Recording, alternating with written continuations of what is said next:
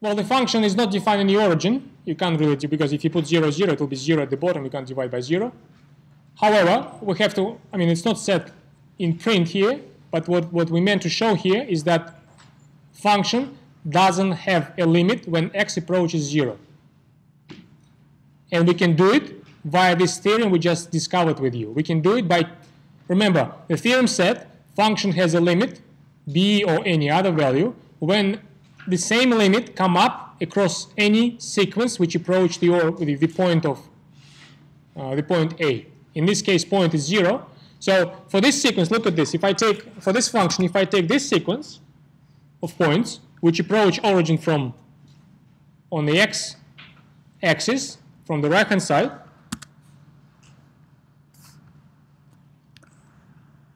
which one is this one?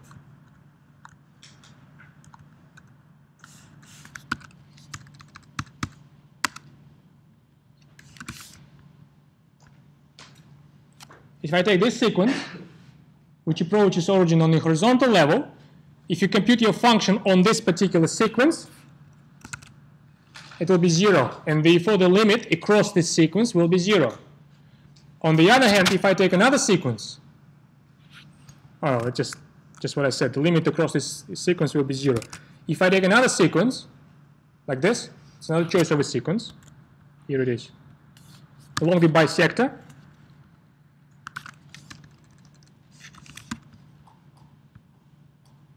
here it is. If you take a sequence by bisector, the limit, the same limit of the same function, but over the different sequence delivers 1/2, right? Just sub in 1 on n across this one, it will be 1 on n square, and it will be 1 on n square plus 1 on n square. It's double of 1 on n square. It's exactly what you see here. It's 1/2. So across two different sequences, function delivers two different limits. According to the theorem we just discussed with you, such a function cannot possibly have a limit at the origin.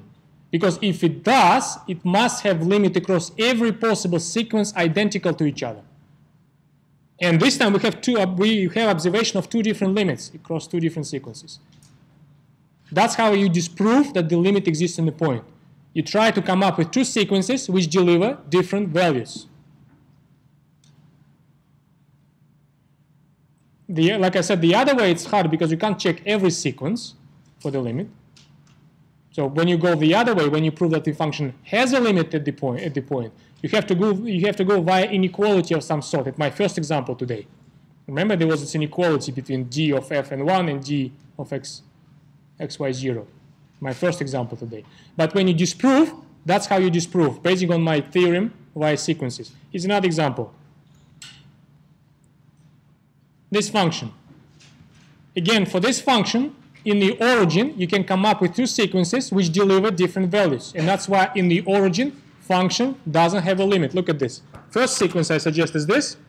Let me just open both of them at the same time.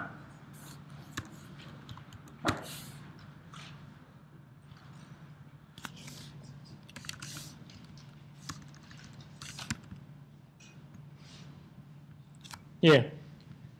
If you take the one approaching to the origin from the horizontal direction, then function is always 0 on that sequence, and that's why the limit is also 0. If you try the bisectorial approach, as in my previous example, I didn't do it here, but look at this. If you take bisectorial example, 1 on n, 1 on n, what happens here? Look at this. Let's just try to compute it from the top of our heads. If I compute here, we can compute it here. If I compute it here, 1 on n, 1 on n, it will be 1 on n cubed, right, in the numerator. And the denominator, it will be, oh, it's not the denominator, 1 on n square plus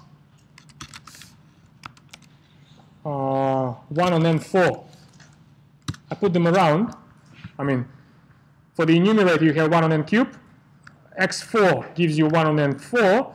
And y4 gives you, this is the value of the function on the bisectorial approach. So this is the value of my function on 1 on n, 1 on n.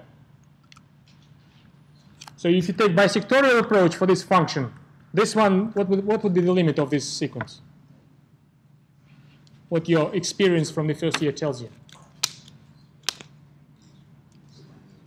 right? What's the limit of this sequence when n goes to the infinity? I'm sorry, this equal sign is missing, of course, here. It's 0. It is 0, thank you very much. It is 0. But then you do give something up then 0. That's right. I'm trying to justify my choice of quite non-trivial approach here. If you choose the approach as in this example, if you choose the bisectorial approach for this function, it doesn't work. Because if you take the bisectorial approach here, it still gives you 0. That's not enough evidence for concluding that limit doesn't exist. But if you take approach along the parabola, if you take this approach, 1 on n square, and if you do computation for this approach, that's how function will look in this case.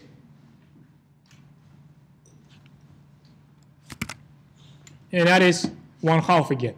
So this time again we managed to find two approaches which deliver different values. And that's why we can conclude again that the limit of this function when you approach 0 does not exist.